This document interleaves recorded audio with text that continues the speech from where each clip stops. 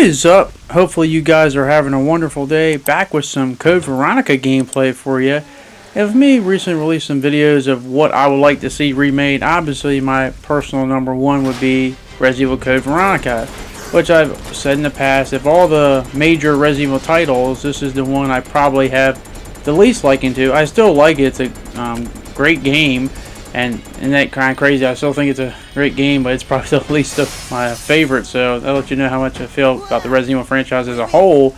But I think what I look at is most of my biggest problems I've always had with Code Veronica are not gameplay mechanics, they're just story mechanics, and I think some of you can probably guess where I'm going with it sometime, but there might be a few things on here that, you know, I'm not going to be going with in a way that you might think of, because some of these things I have a problem with have never been something I've ever heard anyone really mention or bring up, or at least in my knowledge, but they're probably somewhere on the earth. But anyway, as I said, Code Veronica, of any Resident Evil game that needs a remake, it's the number one title that needs a remake. It just does. I mean, it's the one that needs it. It deserves it, because it's a very weird title, because there is a great following of people who love this game. Some people call it their favorite Resident Evil game to this day.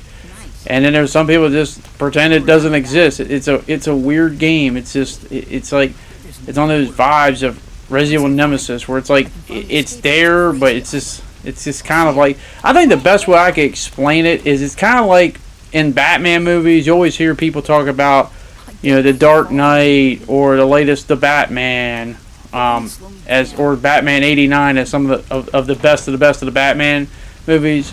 And then you hear the bad ones that people don't like Batman and Robin or Batman Forever, even though I always have a soft spot for Batman Forever because it was my first ever Batman movie I ever saw. But, like, one of the movies you never hear them talk about is, like, Batman Returns. It's like, you never hear people say it's good or it's bad. It's like they just pretend it doesn't exist. And Code Veronica will be the Batman Returns of Resident Evil games. It's just like, it's there. But without further ado, let's get right into it. If they are going to remake Code Veronica, you know, and I honestly think they should, it's too important of an entry, because, as I said before, and a lot of people have mentioned, you can't have the remakes, especially if they want to do Resident Evil 5 remake, which I have a good feeling they will. It's just not going to have as important of impact if you don't have this important chapter there, especially for the whole Wesker setup. And I really think you could give players a very good idea, especially new players, of who Wesker is. I know it'd be great if you could have Resident Evil 1, but as I said before, if I get one remake before 5, it'd definitely be Code Veronica, but you could really set a whole really personalized Wesker rivalry, not just with Chris, but Claire as well, because, you know, get all the Redfields, but showcase what makes Wesker such a menacing villain. With the way they have a more grounded approach in these remakes, I really think you can really do a great job of emphasize how terrifying Wesker is. And one thing I personally like to see if they do remake it is have an actual Wesker boss fight. Like, imagine that was the actual final boss fight instead of the cutscene in the game, because that's one thing I've never been a big fan of, is a lot of the segments that should be cool, they're just regulated to cutscenes. You know, when you have, you know, Wesker and Alexia going at each other, it's just a cutscene, or, you know, the cutscene with Chris and Wesker at the end. Honestly, I would like to just have a few Wesker encounters, and maybe they can kind of do him kind of like how they do like a Stalker theme, where like he comes in and you can't beat him. You know, like whether you're playing as Claire or Chris, he comes in and you got to get the hell out of there. You got to get the hell out of Dodge. And at the end, I would have Chris and Claire fight him as a final boss, not just Chris in a cutscene. I think that'd be a lot cool and shit. And just to showcase how terrifying and how overpowered he is, this is a perfect setup for Resident Evil 5. But alas, enough with Wesker. I think the biggest problem I've always had with Code Veronica is just the character interactions. Obviously, we know the obvious one with Steve, and I think Steve can be a good character, but I get what they're trying to do with in this game. But the problem with Steve is he's really awkward, just really weird. Like he doesn't act his age. He really acts like a 11 or 12-year-old in like a young adult's body. Like, he's just, and I get it, he's not old, he's still young, but he just acts way too young, just the way he comes across, and really just naggy and whiny. And I kind of think it affects Claire in a bad way, because Claire, for as gung-ho and as impactful as she was when she started this game, you're running into the Umbrella facility by herself, you know, guns blazing, I think that Steve has a really bad impact on Claire, because she just comes across as kind of like really weak and timid. As soon as Steve gets in the picture, he gets all whiny. And it's just like, this isn't the Claire I remember from Resident Evil 2. I just feel like Code Veronica Claire is not as cool and badass. She starts off cool and badass, but she doesn't end as cool as badass. And I just feel like it's the Steve effect. It just kind of affects her in a bad way. Like, I get trying to, you know, care about somebody, but she just comes off a little bit too whiny for someone she just met. It doesn't come across as like cool and genuine as like her bond with like Leon or Sherry. I just feel like they can really do that a lot better than what they did in Code Veronica.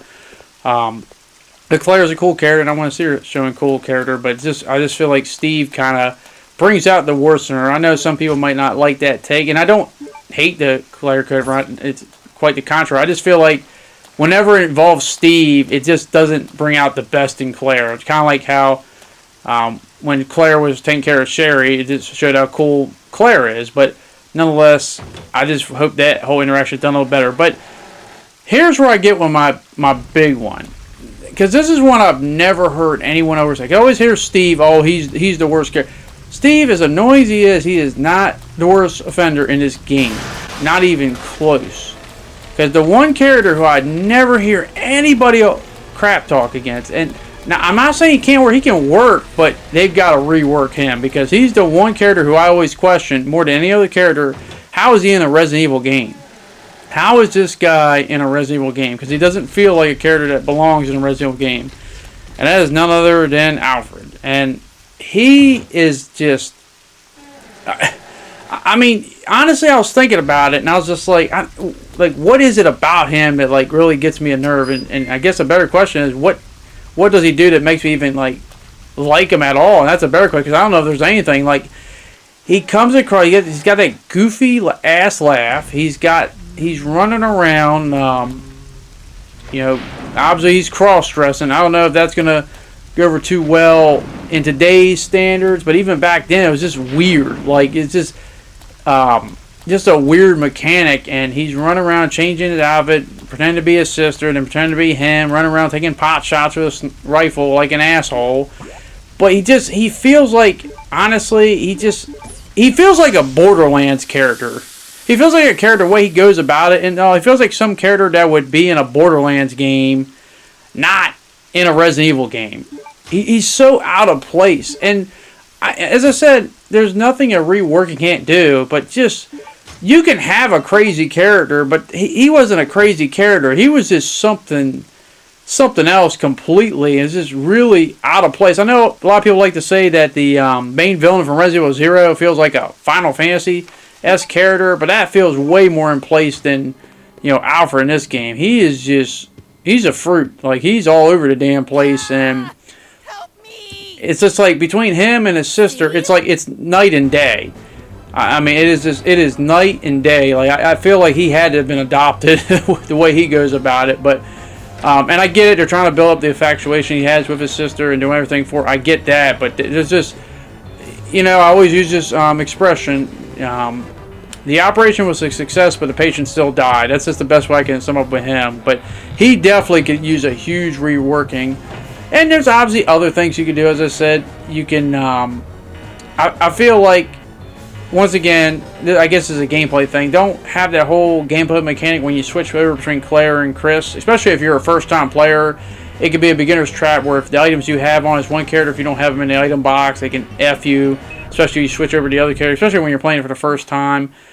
But, as I said, a lot of my things are not gameplay mechanic. We know the gameplay can be a lot better. We know they can do it a lot better. They can do the environment. They can add to a lot of things. But I was just going through more the story and the characters, because that's the biggest thing that affects me. It's just like it's weird. They have the atmosphere, the environment is just perfect, but the characters are just weird. And obviously, you know, you got Steve here, as I think he brings Claire down. You got obviously Alfred, who I said he's probably the most out of place character in a Resident Evil game. And granted, there's been some weird characters, but he's just number one for me. I still to this day don't know why people don't see that. They always talk to him like he's like some great villain. I'm like, yeah, I don't think so. But nonetheless, my honest opinion, what we see what they're doing with Resident Evil 4 Remake, I just honestly feel like they can really do this game so well. And it'd be an important part. Like, they need to have this title. because if you want 5 to be good, you got to have at least this. I get it. You know, if you don't want to go back to 1 again because you've already remade 1, I get it. And I still say this day, you can go back and play 1. It still looks great to this day. But Code Veronica needs it. Come on, it needs it. It deserves it. It's not just, oh, it's a non-number title. It's an important title. All right? Come on now. Like, we can't just pretend it doesn't exist. I don't know what Capcom is so anal and weird about this game. I mean, they're weirder about this game than Alfred is in this game. So that's saying something. But it's like we need it. Like, honestly, we need it. And it deserves it. It's a very important game. And they can do so much with it. I just hope they can really, as you see what they're doing in Resident Evil 4 Remake, how they're going really character-driven. I hope they can do that with a lot of characters in this game. Not just the important characters like Claire, you know, Chris, and Wesker, but obviously the brother and sister duo, and as well as some other thing, like the whole Nosferatu. I always thought that was cool in this game. And just the whole setting, just on the base and in Antarctica. Code Veronica definitely can be really great in a remake, and I hope one of these days Capcom will actually do it. But unfortunately, it just seems like they only want to do the number titles, and unfortunately Code Veronica is not a number title, which I don't know why it's, to this day, it seems like that's why it's held against it for this entire time, because it just doesn't make any sense. But that is what I believe, that is what I think, and hopefully one of these days, one of these announcements can be a Code Veronica remake. But we'll see, we'll see. I'm, hopefully optimistic, but it just seems like it's not going to happen. But if it does happen, I'll definitely be happy. But let me know what you think. Do you think they can't do a 5 remake unless they do this? Because I just feel like they can do a Resident Evil 5 remake. It just won't be as impactful. Like, if you're an OG player, then yeah, you know stuff. But not everyone's an OG player. And how are you going to attract new fans? They're just going to be confused. And as I said before, some of these people don't even know, who, I know it's sad to say, but they don't know who Wesker is. And they want to see, what makes Wesker such a menace and a threat. And they want to see, more content of what happens with Claire and Chris. Also, you built up the Redfield searching for each other in the remake. You got to have them reunite in another remake.